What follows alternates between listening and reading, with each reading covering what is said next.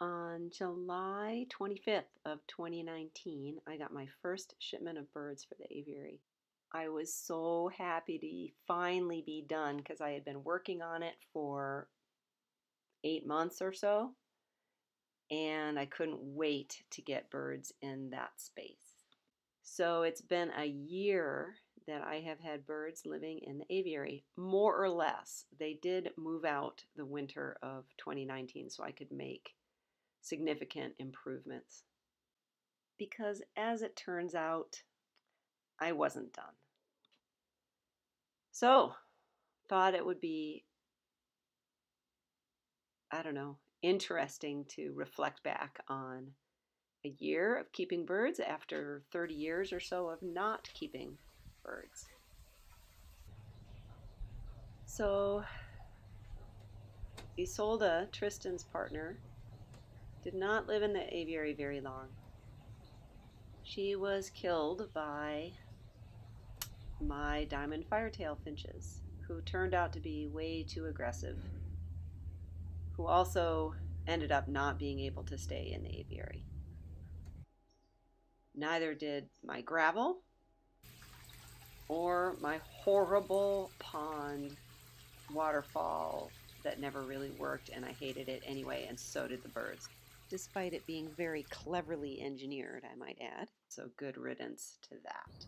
My Dr. Seuss tree got disassembled and redistributed as individual branches, but my mango tree survived. It just got moved into the corner, and in fact, it spawned 2 more trees.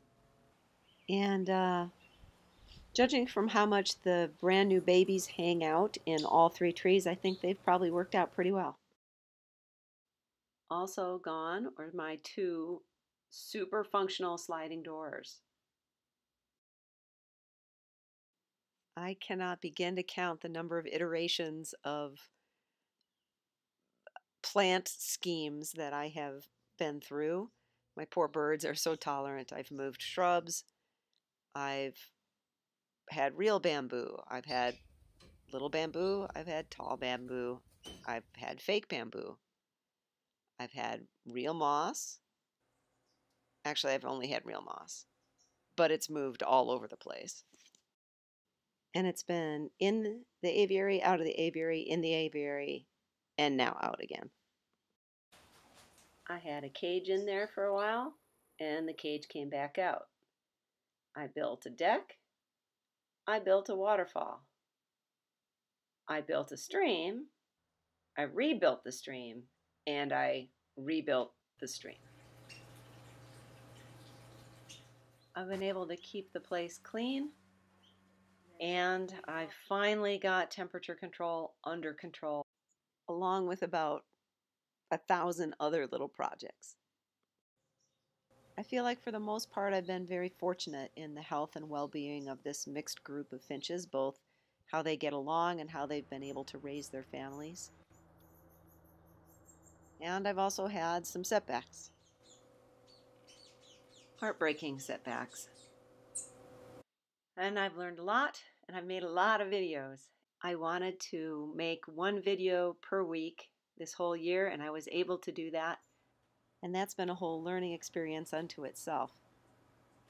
So for everyone who has looked at the videos or subscribed, thank you. I appreciate it. I appreciate you. It means a lot to me, and it makes the effort worthwhile. Cheers, guys.